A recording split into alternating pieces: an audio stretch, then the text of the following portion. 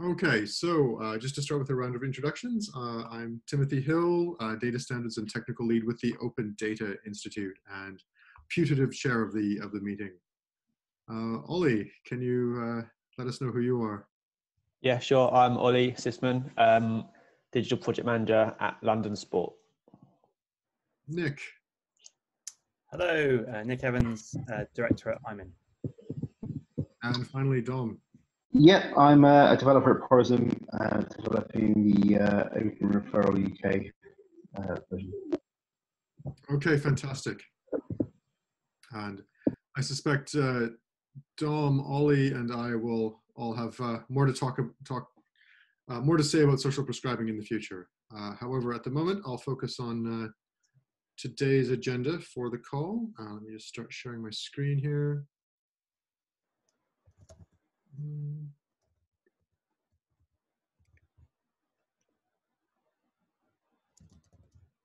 Not that screen, however.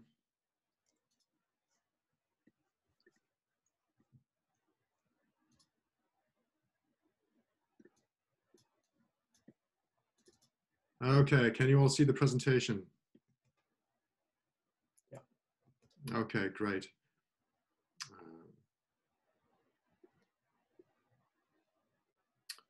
So most of the agenda for the call is focused on the dataset site specification. So the HTML and JSON that needs to be present on the basic splash page that you encounter when first spidering for OpenActive data. And there's a little addendum that was added to the agenda just recently because Nick flagged up some conversations that were happening in connection with the MCR Active project regarding the complicated matter of opening hours, particularly in COVID realities we've got right now. So that'll be at the end of the discussion. Now, hopefully, we can move fairly quickly through the dataset site discussion. It's been under discussion for a while now, and as our standards go, it's one of the less dynamic ones, I would say, that we can specify things. It's a fairly known domain, what should be on that page. So it's mostly details that we're discussing rather than broad philosophical differences. I thought you meant less dynamic as in dull. No, less dynamic in the sense it's reassuringly stable. Yeah.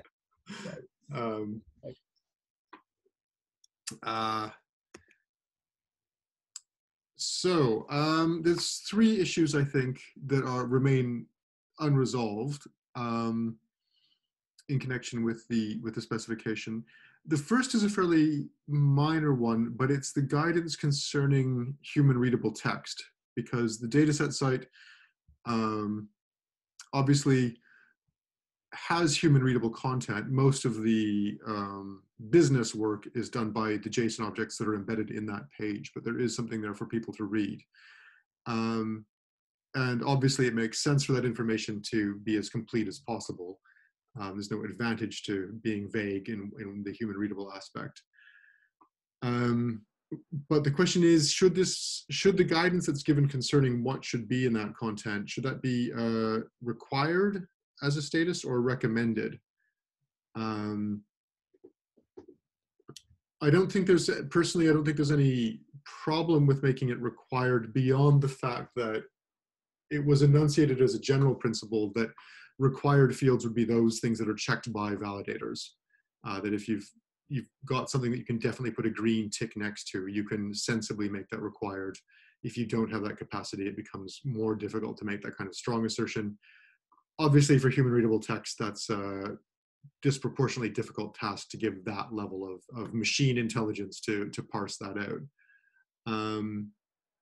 So I'll just throw it open to the floor. Does anybody have a feeling about maybe weakening that guidance to reflect that, or is human readable text a special case and we don't have to perhaps be quite so pedantic about that difference?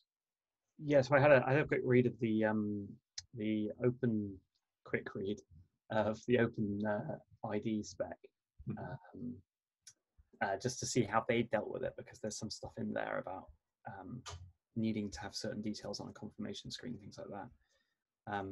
And it seems that we could reasonably say required, in the kind of sense that we could say it's required that you have human readable, like a human readable form of something that includes these things.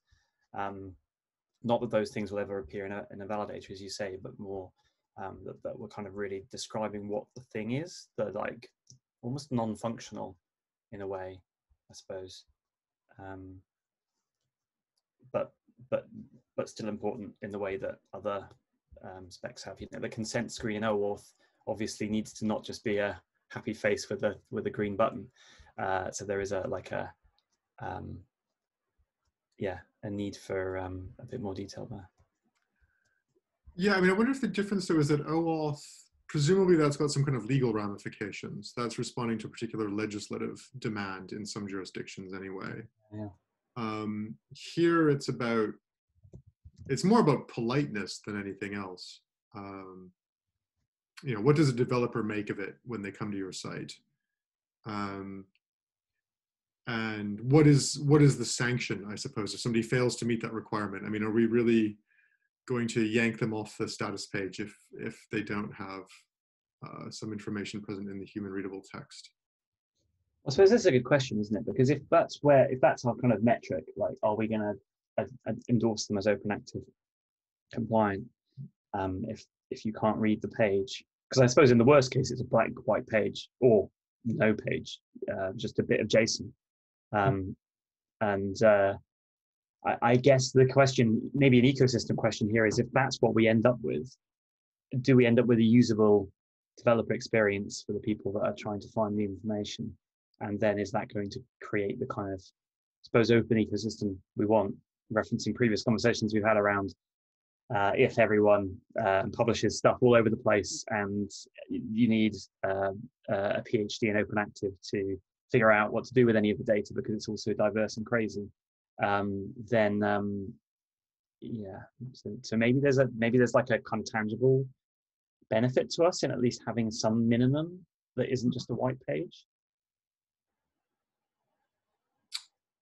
Yeah, I suppose also it's hard to see why anybody wouldn't provide that information, in a sense, that things like organization name, licensing information, that kind of stuff.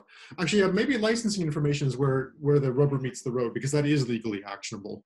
That's the bit actually where, if somebody relabeled the data as their own or violated the license terms like that, that's actually the bit that there's an enforcement mechanism back there. That's true. Okay. And once you're saying that it is licensed, you then have to say who who has added that license and so on and so forth. So everything unrolls kind of out of that in a way. Yeah, right. That's true. And actually, that's a good point, because the only example we've had of someone customizing their page so far was GoodGym. I don't know if they've still got it, but they kind of made their own page before they realized there was a template, because they had a Ruby template and they just stuck a link on the page and said whatever they said. I think we had a conversation at the time, something along the lines of, that's really exciting you're doing that. That's what the point of the spec is going to be. We don't have a spec yet, so I can't tell you if that's right or wrong, but it's great that you're enthusiastic. But they did miss the license and the text of the license specifically, that kind of thing, that kind of ODI sanctioned blurb that's at the bottom of the dataset site template was not present. So it's a good point. Okay, well let's maybe from a legal standpoint look at it like that, and then I suppose also in the guidance just indicate the advisability, of course, of giving information so that people can do something with your data, and yeah, that gives it a kind of firm footing. Yeah, and also does the ODI have, because I think this is probably originally ODI guidance that became the dataset site early on. So I wonder whether the ODI has, I feel like there's probably a blog, possibly written by Lee from like a long time ago, that it contains some stuff that says what a dataset should have, because open data certificates do something like this, don't they? There's like a tick list of things that you have got. Maybe one of these. Yeah, I think again they're a bit more machine actionable though. I think that's if memory serves. I think that the certificate is, but getting the certificate, I think you've got to tick a lot of boxes which are quite fuzzy. Like that's true. The self-assessment process. Yeah. Right. And I think one of those is like, I have a data set site that's well described and blah, blah, blah. So yeah, maybe. Okay, we can link to that.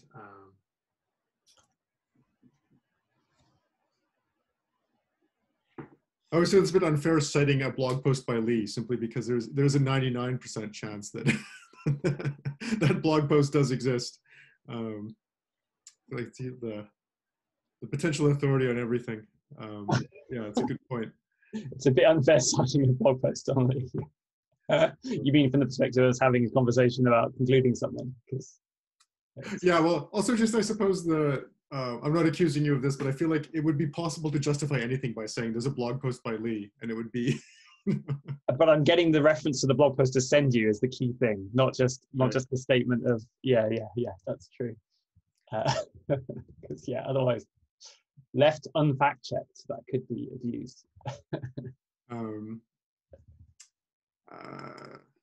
Okay, so I think we're happy to make that required from a legal and I suppose recommendation standpoint from Lee/the ODI.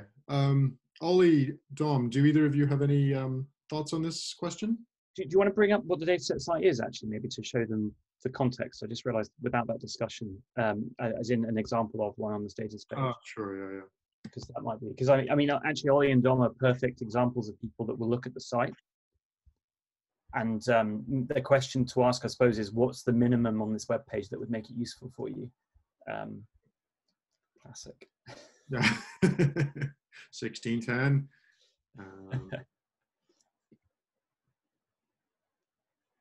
Okay, so is everyone seeing the dataset site now? Sorry, if you go to a Gladstone, that's actually the old version. I've just realized. It's been updated since then. So any there's a few that are new, but any name a Gladstone for me. LED would be actually fine, maybe if it's got. There we go. Yeah. Great, that's it. Okay, so yes, Ollie and Dom. So what we're talking about is this HTML page. From a machine point of view, what's important is these links: session series, scheduled session, facility use, and slot. Those all point to our PDE feeds of data. But obviously, there's also some text here to make this friendlier for developers. And yeah, this is what the discussion pertains to. Okay, well, the main thing I'd be interested in is how to use the API. So what does the documentation lead to? Right, okay, yeah, so and we will be discussing that shortly. 2 points down on the agenda. Yeah, so right now, that takes you to GitHub. Oh, sorry, no, it doesn't. It takes you to the developer OpenActive site, which includes guidance on how to harvest RPDE. Yeah, on the bottom left, I think there's a thing there. There you go. So yeah, it does indeed take you to documentation as you would expect. That documentation right now doesn't cover the booking specification, which we'll be talking about shortly. But so yeah, the main observation would be, I want to get to the documentation. Yeah, also the data, the fact that it's open source, it's saying there, isn't it? Creative Commons, which is useful to know. Yeah, okay, so yeah, the licensing. I mean, is there any way for feedback? So there's any issues? Yep, so there's discussion. That's the link that takes you to GitHub there. That gives you the issues attached to that feed. Okay. Yeah, it's good. I mean, does this need to be like standardized between these different endpoints at all? So do they need to be labeled consistently across the different endpoints, or is it all expected to be? For instance, if you go to a Swagger page for an API, and it's all done in a standard format, everything's pretty much standardized. Yeah, so for this, there's the bits that are standardized. Well, right now, in fact, there's a template. The text is standardized. And then each of these links here takes you to an RPDE feed, and any link with that kind of label on another dataset site should take you to a similarly structured feed, which will be in accordance with the documentation linked to here. But it's not as kind of neat as, say, a Swagger API documentation would give you. Yeah. Yeah, that's the only thing I was thinking. If I had to, I was looking at multiple ones of these, and they're all labeling, everything's labeled in a different way, using different terminology for the same thing, it might get a bit confusing. Yeah, the terminology should be the same. That's a super interesting point though, because as having people like GoodGym and others creating their own kind of theme on it might be cool for them. From a data user's perspective, you actually don't really want to have to look at every single page and go, where on this page have we put the links? Yeah, that's what I was getting at. And I suppose, in fact, they could label these differently right now. There's nothing telling that they have to label. I can't imagine why anybody would not label it according to the type represented, but it doesn't. That's not explicitly stated in the specification. Okay. That's really interesting. Yeah. Yeah, you almost want to. You almost want the minimum to be. I mean, we probably can't mandate the whole template, but the minimum of like the links to the feeds have to be central and clear, and the documentation, like we probably can't say upper right quadrant, upper left quadrant for the buttons, but yeah, I do see what Dom's saying. Like if it's a complete maze and the terminology is different, the colors are different, everything's different, then this is going to become a minor nightmare. So maybe,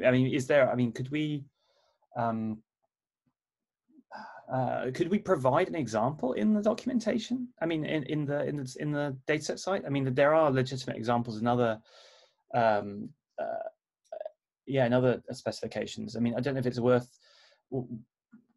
almost screenshotting one of them or making one up, or making a like a what's it called, that UI program that we use to make funky. Oh, like balsamic or something. Yeah, like a balsamic sketch, which just has the key bits that this has on it, and just that there's at least a prototype thing that can be pointed at. So if someone makes something completely crazy where everything's upside down and inside out, we can just point them to the image and say, great first try, but maybe you need to make it look more like this, otherwise you're going to confuse a lot of people. Yeah, and I think that's easy enough to put into the guidance as well. That, maybe these things are not requirements, but presumably if you're releasing a data set site, it's because you want people to use it and you want it to be effective and easy for them. So yeah. I can imagine some explicit indicators of what that would look like would be well received. Okay, that's a good action.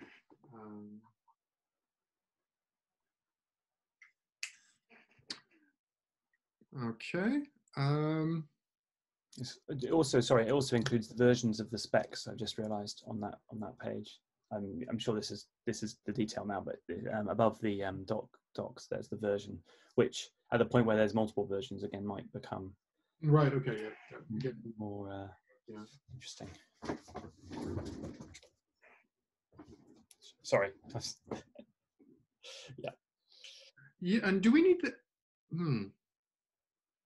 Is that in the JSON anywhere? Yes. Versioning is covered in the JSON? Okay, good. Yeah, both types of versioning. Okay. And the booking spec versioning also. Interestingly, we haven't thought about yet, but probably do need to think about, I suspect, where the booking stuff lives on this page, because we haven't added booking to it's in the JSON, but it isn't. I did have a quick thought on this actually. I don't know what you guys think.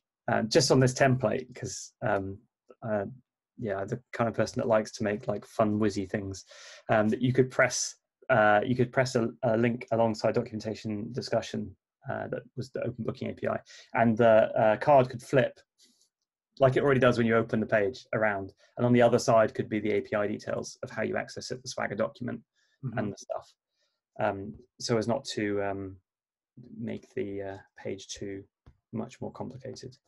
That was just one idea. But I mean, or yeah, some other way of putting like that information in. Yeah, that takes a little bit of, that'll take some wireframing, I think. Yeah. Especially because presumably we want all this to work markup only. We don't want to have JavaScript strangeness happening. Yeah, you're right. That's very true. So CSS3 is what I was thinking that does the flip, but yeah, absolutely, it shouldn't be reliant on that. So it will need to be, yeah, maybe that's too much for this. Maybe something a bit more like scroll down. I think so. Just because if you're writing something to sort of scrape it or parse it, it's going to be, yeah, the markup has to be quite stable. Yes, although they shouldn't have to parse it in fairness because it's JSON-LD structured data that's within. But still, yeah, absolutely. Having a standardized, most basic form of something sounds good. So is that like, I guess what in terms of that one, what's the best way of moving that forward? Because I suppose we do need to do that in a sense before the spec is finished potentially, as in. Yeah, I mean, I think it has to go into the spec, yeah, into 1.0, yeah. I think it's a GitHub issue and a bit of a discussion, actually, yeah. Cool, yeah. Sounds good. And I think yeah, your suggestion of wireframing is kind of helpful. That if we can have that conversation about something visual, that might be good. Yeah, I guess maybe a quick question for Dom and maybe for Ollie is if you were expecting to see an interactive API where you could make calls, would that change what you were looking for on this page? Just to feed into that. Well, yeah, that's the thing. You see, being I do a lot of work with APIs. Being that API developer, when I went to the documentation, I would expect to go to like a Swagger endpoint and then be able to make the calls, and then read the documentation on every available call and what parameters it takes and so on. That's where I'd be expecting to find it. Yes. So actually, we need to change the labels here because documentation would take people in maybe the wrong direction if the credentials. Or maybe we need to make sure that the booking API is called kind of booking credentials or something, or booking, I don't know. So I feel like, okay, just to be clear in agenda terms. So under outstanding issues, that was the third point. API description. Are we content to offload most of that work here to Swagger OpenAPI? Oh, I'm sorry, Tim. Completely disregarding your agenda. Yeah, great. Well, no. I just wanted to clarify that this was sort of already. There has been some discussion about this already. Okay. And it sounds like the steer from Dom is basically yes. And the conversation is, how do we make it clear that that is what's happening, and that actually we're talking about two different ways of interacting with resources on one data set page. Well, speaking as someone who's written APIs with Swagger and without Swagger, I would definitely recommend using Swagger as much as possible. It makes the whole process a lot easier. We've had issues where we've had, made new changes and stuff and had to wait quite a while for updates to go through. So someone's actually update the documentation. So this makes everything a lot easier. Yeah, unfortunately, we're going at this sort of from the other angle. So the Swagger is really doing just a documentation function here. But at the least, it's a kind of universally recognized way of approaching API interaction and documentation. So we'd be leveraging that. Yeah, and also, if it has the full support, you can start generating classes and stuff off it, can't you? It's quite useful. Yeah, I don't think we're there, unfortunately. Yeah, the slight problem with the Swagger. I mean, yes, I suppose actually what we'd be talking about is translating the data models into Swagger form. Yeah, which is fairly non-trivial. However, that's just in terms of the data model. There is a bit of the booking spec that isn't the data activity, opportunity data side, and that is much more uniform. So you could, the booking spec itself is probably, almost certainly easily describable in Swagger. And then if we just have a placeholder that says opportunity data goes here, that would probably save us. So it's not possible just to decorate. I'm not sure what you've done, but it's not, the code. I'm not sure it's not possible just to decorate the classes and so on and all the methods. And then, so that's what I've done with my API. You just decorate all the methods and the classes, and then it just runs it, and it just generates it all automatically for you. So the challenge we have here is that for reasons of semantic web fun, the data model is fairly flexible, not as flexible as some. We've actually heavily constrained it compared to the schema.org, which is the kind of standard for doing this kind of data sharing. But even with the constraints in place, it's still fairly flexible, which means that you can describe a number of different. There's like a type hierarchy and things like that. So I guess what I'm saying is that it's just because there's an object model that exists that has its own type hierarchy, which is separate to, and that's already got code generation stuff behind it as well, because it's come from that direction. But we can certainly, so it would be a case of probably manually creating a Swagger doc or creating it, probably manually creating it from the endpoints, which is something that we had absolutely intended to do. It's just a kind of to-do list item.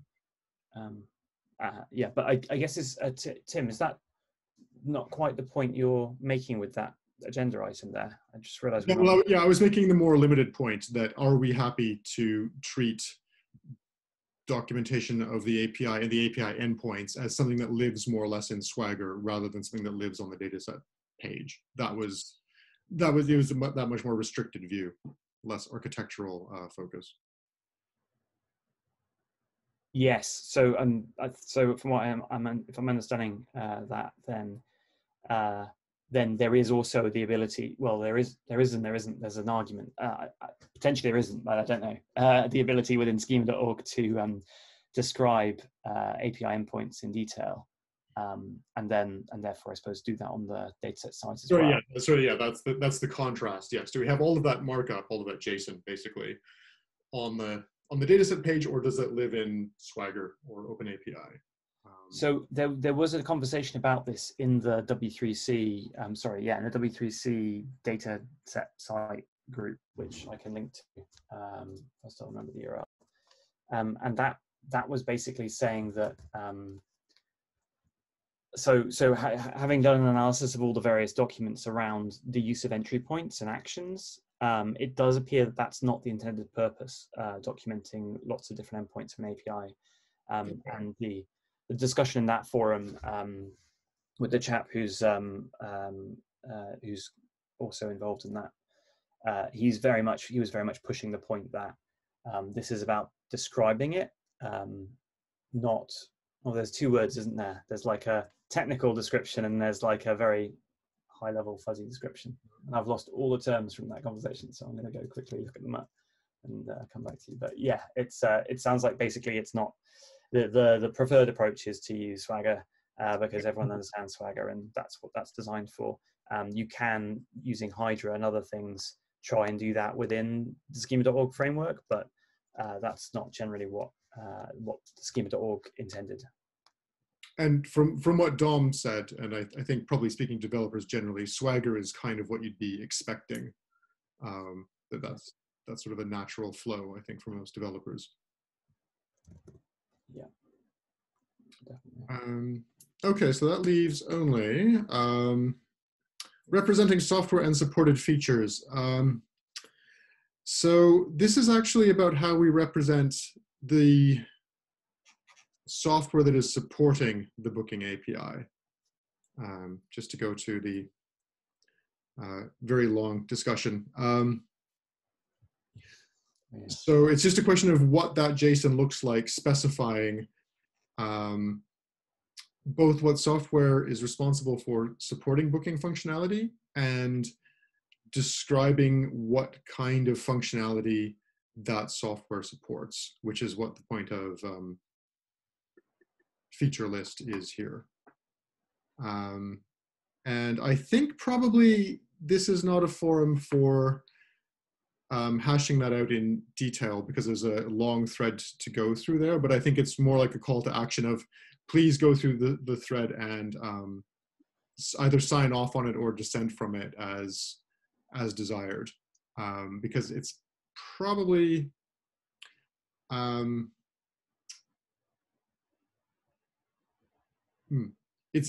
feel like this is one usable representation here, and it would be possible to come up with other usable representations. However, my imagination is at a sort of an end with this. I can't think what the alternative representations would be.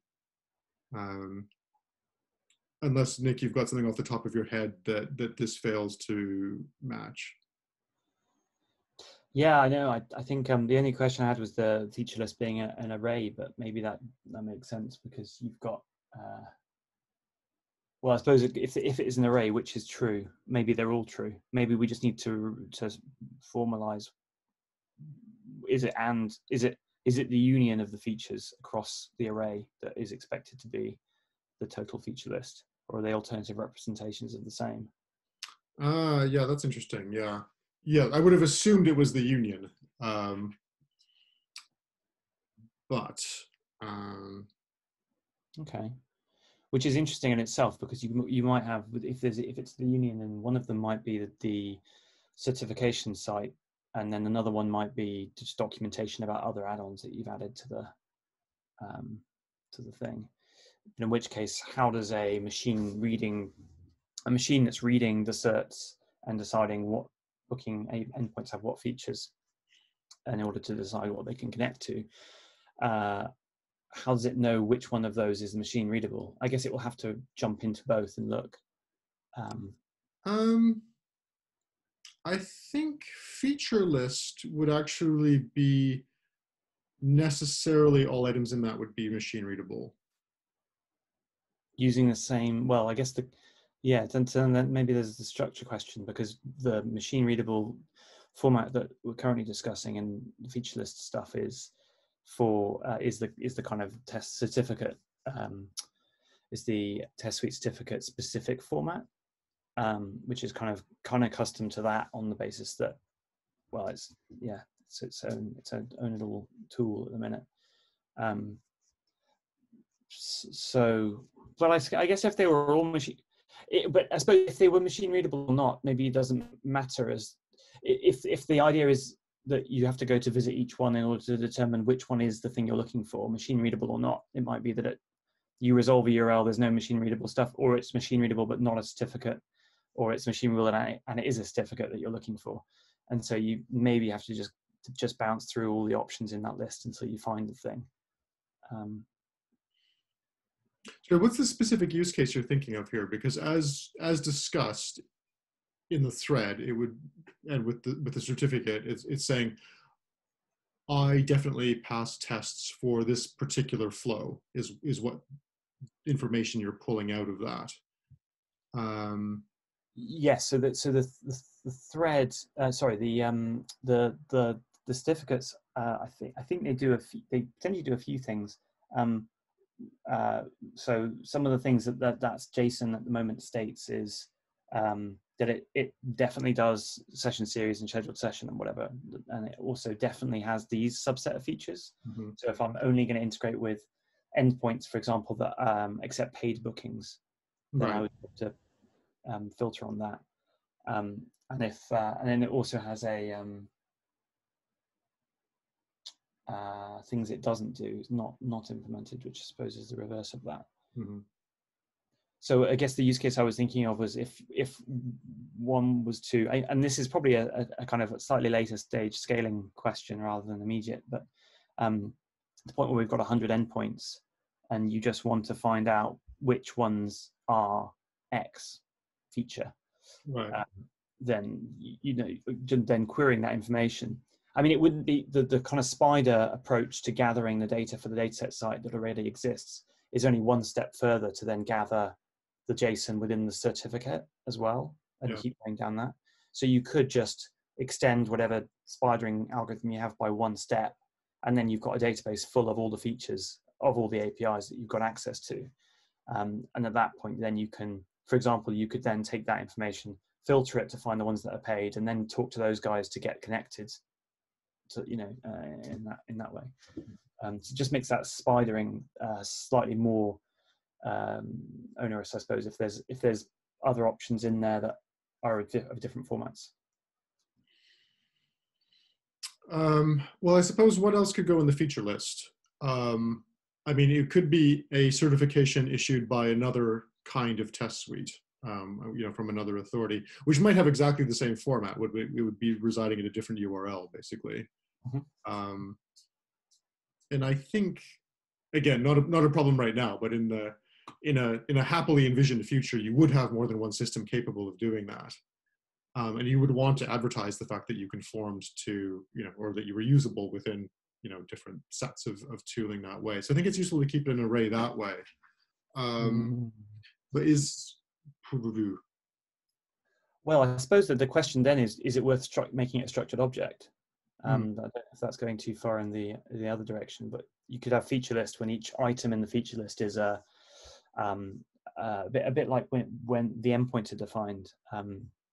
The type or the MIME type or whatever is in there, and then the endpoint. Mm-hmm.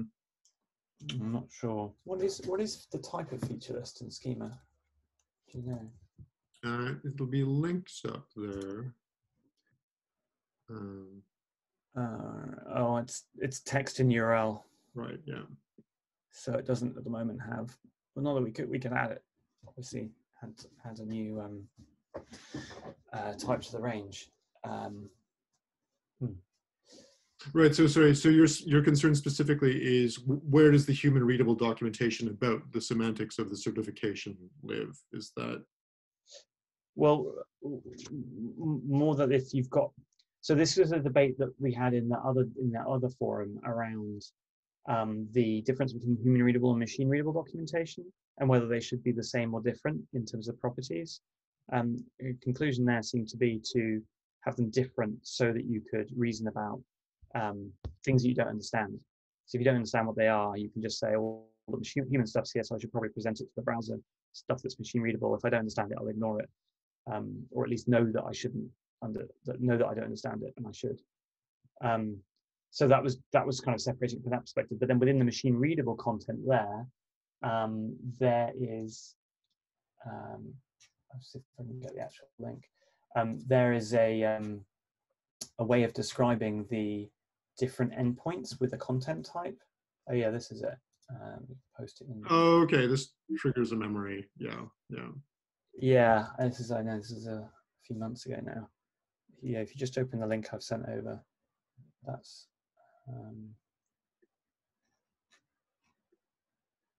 one of them. And in fact, if you scroll slightly further down to 3.3.2 as well, to give you another example. Yeah, so this is the idea that there's two different encoding formats, and they've both got endpoints. So if you're looking for a particular format of description, if you're looking for a Swagger doc, you can use the OpenAPI MIME type there to get your Swagger doc. So so you could, but this is in a different part of the dataset size as well. So if you wanted to enumerate all the Swagger docs from all the various endpoints, you could do that in theory by you could very specifically find the URLs for those and retrieve them. So wonder whether in this is a similar thing.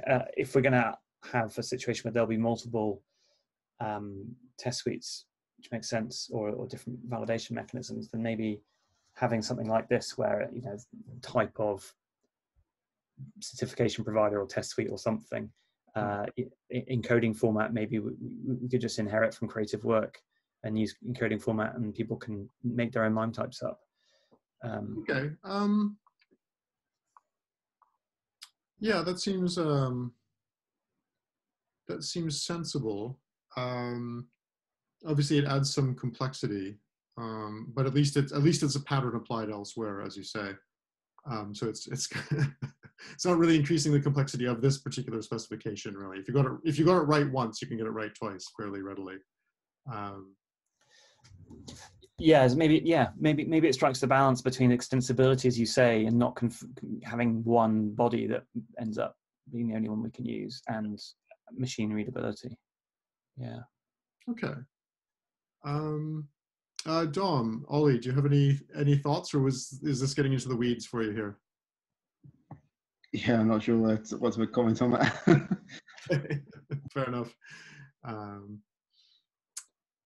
Okay, so Nick, if you could just could you add that onto that GitHub issue discussion? Yeah, sure. Yeah. I will thumbs up that. Yeah, perfect. Okay.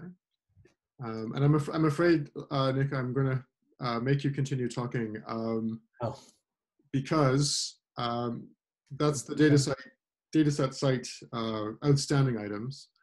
However, emerging earlier in discussion is this morning was an inordinately complicated discussion of schedules, or rather, schedules are inordinately complicated. Therefore, we have to come up with a solution. Yes. Yes. Okay. So shall I do a kind of summary of this then? Is that?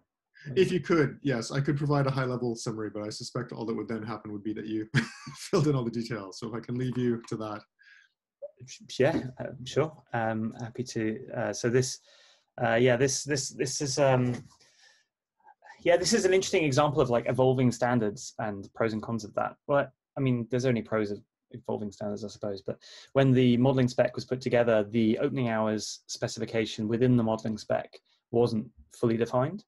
And then it was left to the implementer to figure out what types to use on the basis of a very rough schema.org definition. And so assumptions were made by implementers at the time, which led us to a solution, which is the one that's currently in use in a couple of feeds. Well, I think Gladstone have implemented it, and then I think it's in like 2 other systems maybe.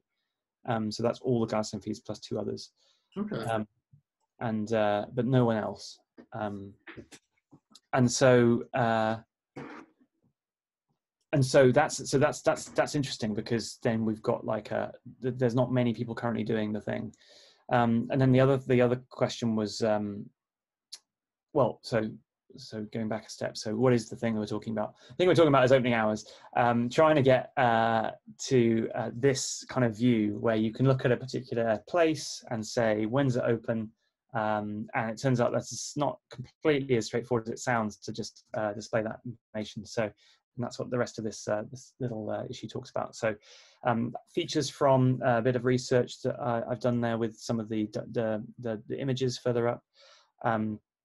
So you can see that in the images you've got Monday to Thursday. So generally there's a range. Usually the weekdays are the same.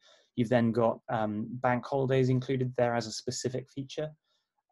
So that's something that people do use and describe. And there was a debate that happened a few days ago with the OpenActive team. So to surface that here, one of the contentions from that team was maybe public holidays are not useful because it's too general. In the sector, we probably have Easter and Christmas and everything, and like May bank holidays are all different times. So, and I think that was very specific potentially to OpenActive's way of working.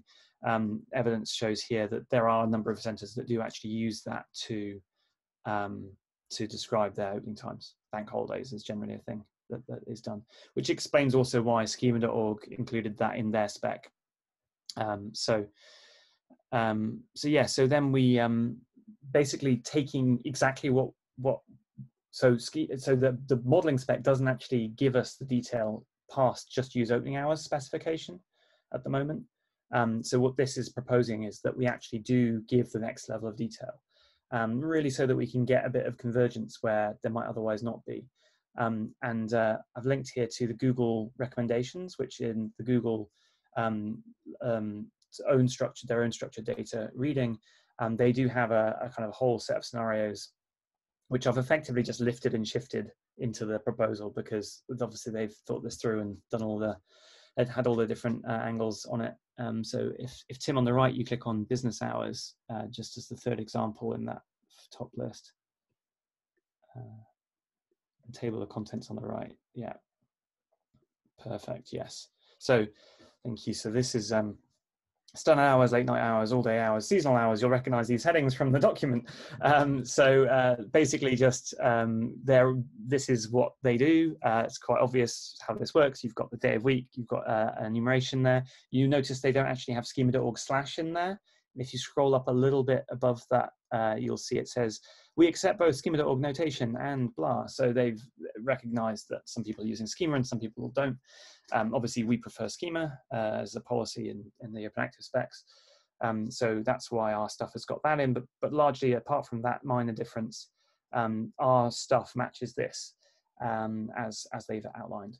It matches it in a way that you've got the array of days of week. And that's important because currently the models that we've had in place and the .NET library and the other libraries don't have an array for day of week. They actually only allow a single entry there, which is unfortunate because it means the implementations as they have already cracked on have implemented that as a single entry. So although we could say, let's stick with the single option, the problem is that then makes it more difficult for everybody, because if what you really want is to be able to say Monday to Thursday is this, and we end up forcing people to duplicate data and then on the data consumer side, try and bring it back together again to produce the same thing.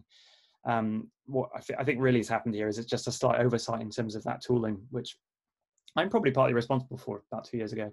It was one of those kind of moments of like, oh gosh, yeah, we just assumed it and cracked on and didn't think to read other implementations. But to be fair to us at the time, there was a big surface area to get on with and implement. So I think not foreseeing the importance of different opening hours specification over holidays and COVID lockdowns. 2018, fair enough. Yeah, different world. Yeah. True. So Tim, if you would mind flicking back to the other page, then wherever it is. Then great. So you can see here that we've got day of week as an array. We've got closes and opens, which is exactly the same. And then we've got some optional properties further down, which is the valid from and valid through. So actually they have, in their example, they also have options where you've got seasonal opening hours, so they can be open for Christmas, or the ice rink is open for Christmas only. And you can use these to indicate that that's the case. You can also, if you keep going further down in schema.org, you've also got this thing called special opening hours. Special opening hours means that you can specify overrides for the case of example lockdown. And what that ends up with is this example, as Tim's scrolling through. So you've got the special opening hours there at the bottom, which are kind of saying between that day and that date, everything's closed. The other thing that Google defines is that opens and closes have special meaning for 0000. If they're both the same, it's closed. Also, 0000 and 2359 means always open. And so, again, just lifting that out. So I haven't done any creative thinking here. I've literally just elegantly copied what Google's already done and put it in here. So just that then means that we've got special opening hours, so you can then have a lockdown scenario. So you could put in all the hours that you usually are open, and then you can say, actually, but between these 2 dates, we're going to not be open because of lockdown, and add that in. But that same special opening hours could be used for lockdown. It could be used for Christmas opening hours that are specific to Christmas Day. It could be used for any type of very day-specific hours. Yeah, and so this is, and then to help unblock the implementations I mentioned that are kind of looking to crack on with this at the moment, I've then gone ahead and made the update to the tooling to reflect that array change. So even though that is a breaking change to the validator, in that things will previously did validate will no longer in that respect, there's only those systems I mentioned involved. And so talking to each of them individually, if we can get them all to bump and add an array, I've already emailed 2 of them this morning, just to change it to an array. And if we can catch this, I suppose, before it gets too widely implemented, and then we don't have this weird, because there's nowhere else in the specs apart from one specific exception, which was made for reasons, where you have an array or a single option. Because if you have this kind of duality, then the whole model gets, like, complexity grows in all parts. So is that a good summary, Tim? I don't know. Yeah. I mean, I guess my only reservation is this does seem quite complicated to parse. And having an array or single would make that much more so, or irritatingly more so anyway. I mean, it makes perfect sense. And, you know, as you say, it's already part, you know, a well-established part of schema.org, and adopting it given the need seems pretty sensible. But I'd ask Dom and Ollie if they had any opinions on this.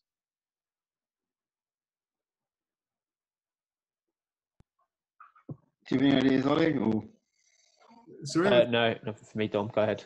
I think we originally used iCal in Open Referral. That was quite limiting in one way, so this might be a good way of going with it. That's interesting. You used iCal for opening times? Yeah. Because we give it as an option. That's interesting. So we do use iCal in a different place, which is for schedules for recurring events. But that's interesting. But I would suspect that you'd have challenges with that, right? Because that's... Actually, sorry, no, it might be schedules. Sorry, you're what I said. I think that's how we used it as well. Sorry. Okay. Oh, well, we can do some research, I guess, into into that. Yeah, certainly iCal has been useful at points for us.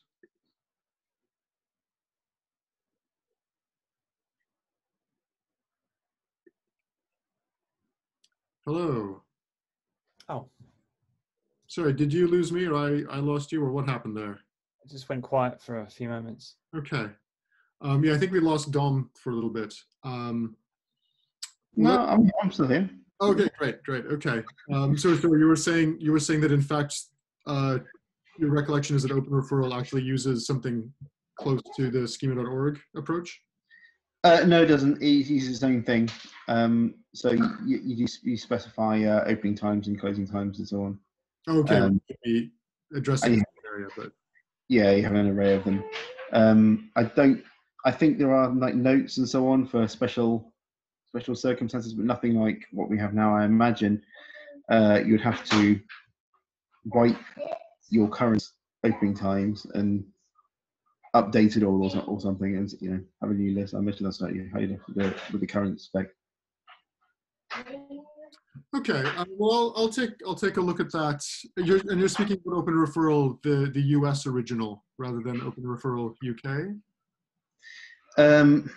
Yeah, I mean the UK one is the same as the US. It's got bits chopped out for the most part, with one or two extra tables.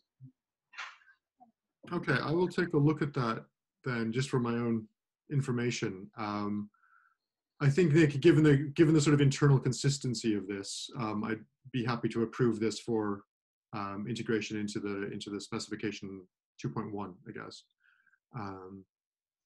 And we've only got a couple of minutes, but did anybody else have any other business they wanted to raise before the end of the call?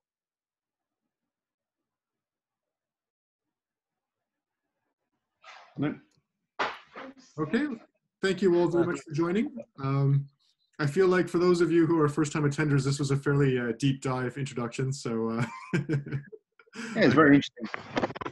Okay, great. I'll be circulating the agenda for the next call a bit more in advance. We'll be looking at how we represent courses or series of events in the next call. Sorry, Tim. On the courses one, have we invited Lee and others to that?